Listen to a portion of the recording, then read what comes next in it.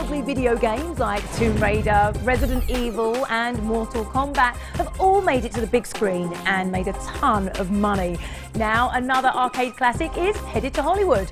Holly Morgan talks to the mastermind behind the movie on The Breakdown. Hasta la vista, baby. You know his movies, Terminator 2, True Lies, and his most successful film. Mortal Kombat! Larry Kasanoff, CEO of Threshold Entertainment Group, is the mastermind that turned the Mortal Kombat video game series into 2 feature films back in the 90s. My first thought was, this is Star Wars meets Enter the Dragon. Mortal Kombat became a $4 billion franchise, and now he's at it again, bringing a classic game to the future of Hollywood. Tetris is the #1 best-selling video game in history. If you have a worldwide phenomenon, you got 2 advantages.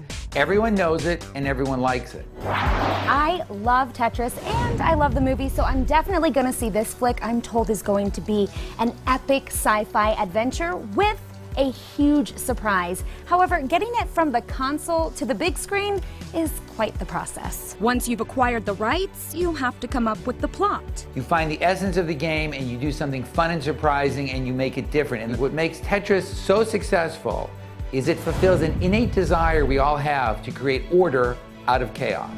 Once the story is written, the script is turned into storyboards, the movie is cast, and then lights, camera, action. If you stand a little like this, see, then your target's less. I don't think I make movies out of video games. I make movies out of the stories video games are based on. Tetris the movie is now in production, but a release date hasn't been planned. Taking video games to the silver screen on The Breakdown.